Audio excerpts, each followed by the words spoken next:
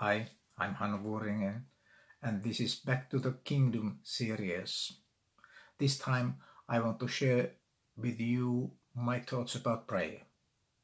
This series is meant to consist of 10 different short talks where I share 10 points about Christian faith. And my aim is to give you new biblical understanding. What does it understand your faith in a Christ-centered way? Because too often it happens that we have lived inside a tradition which has made it very difficult for us to understand what's the meaning of the Bible, what was the meaning in the teaching of Jesus. And we are living in pastor and church-centered culture. This time I want to speak with you about prayer. Prayer is, we can say that it's mother's milk, which feeds us to understand what does it mean as a Christian. It's a pity that in most cases we are taught to pray only me-centered prayers. Give this, give that, bless that. And very often when we take a look around in our churches, we see that it's the same me prayer which continues there, which in a way keeps us thinking that God is our servant. We are just saying him how he should serve us. In reality, that kind of prayer was a prayer which happened in the Old Covenant.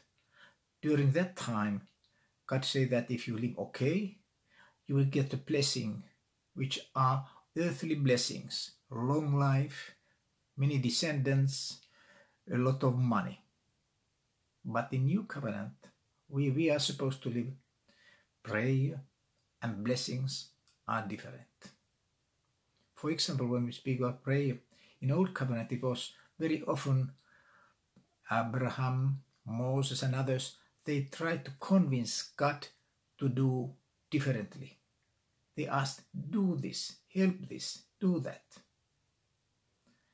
But in New Covenant, the question is different. God isn't anymore far away, distant God. No, He's with us, inside us, through His Holy Spirit. And the main purpose in prayer is to learn to listen Him and to take those steps which He is calling us to take. So for example, when we are listening that somebody is gathering 1,000, 10,000, 100,000 prayer warriors to do something, that's ridiculous.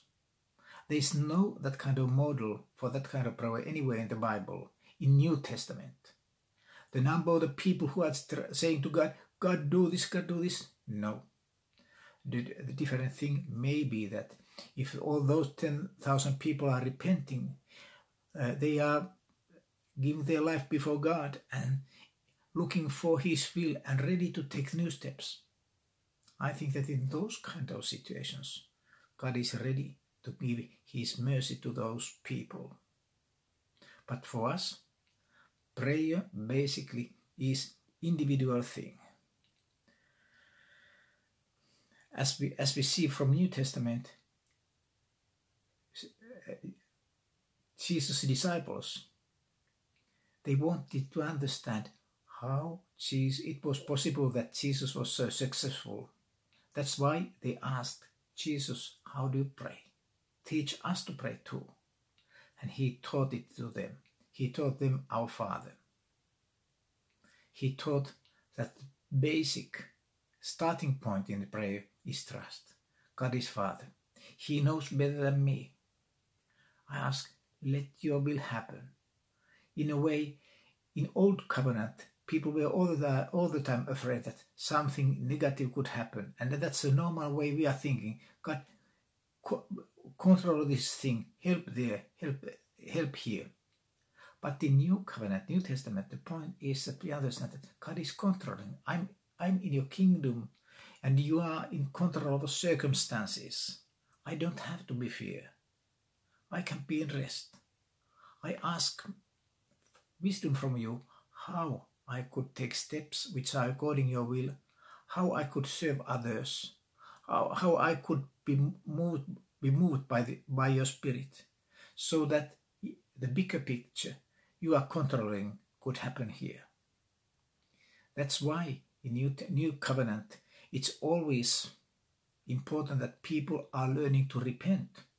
I'm speaking about the change of the mind when we are sharing with each other in which way God has spoken to us. Normally it does mean that God is speaking to us how I could serve something. He's teaching me to forgive somebody. He's teaching to me to take care of somebody in a way how our hearts could be changed and in which way we could take those steps which are according His will. And when this happens in a bigger group, when everybody is looking for God's will, then the real formation of the body of Christ is possible.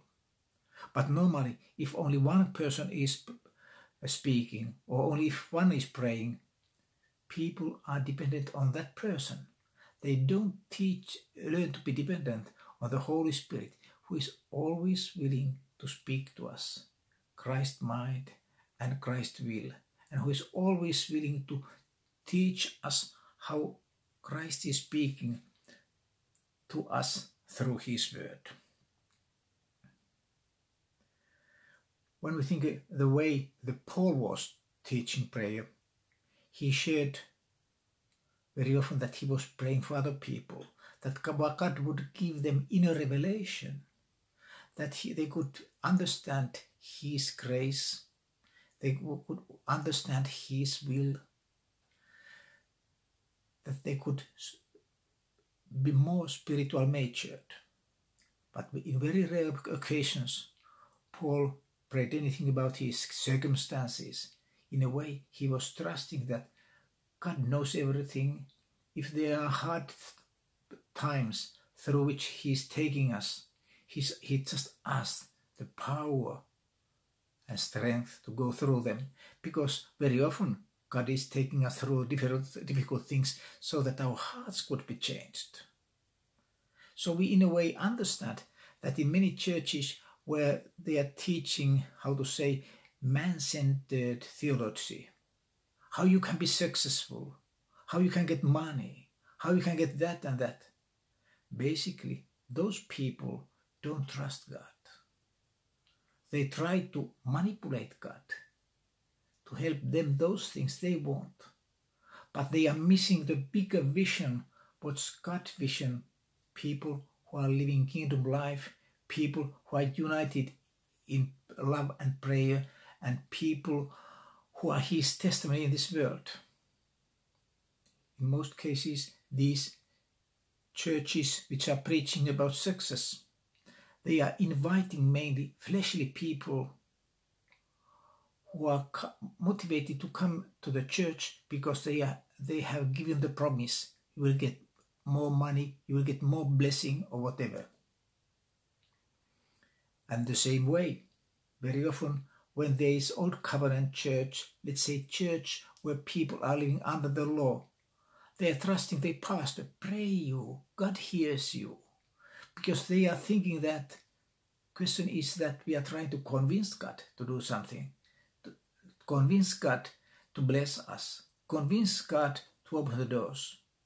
But they are missing the point that the question is that everybody, we all are learning to listen to God's voice, take steps, love each other, and go further.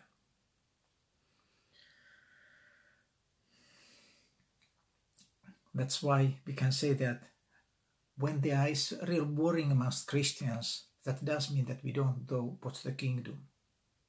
In the kingdom, we are called to look at those people, our surrounding, and serve there, and trust God, and know that God does have in control everything. Very often religious people are thinking that if I pray enough, God will do something. In real life, kingdom life, you should pray, but basically you are praying that you could understand how you should work, how you should serve others, in which way God can give you revelation, how you can be blessing to others. Sometimes so very super charismatic church, people are doing very little because they have been taught that you should pray, then God will bless you. And the funny thing is that if you take a look at, for example, Nigerian church, where people are really praying a lot, we see that corruption and people's circumstances are very low because they don't work. They are superstitious that if they just ask, but if prayer isn't just asking, the prayer isn't just being dependent on the pastor, but prayer is that you are willing to be changed according to God's will and do those things, what God is speaking to you. And just when you are learning on a daily basis, take these steps, what God is speaking to you, how you can learning to serve and love those people which you meet. In that process, you are finding your calling simultaneously.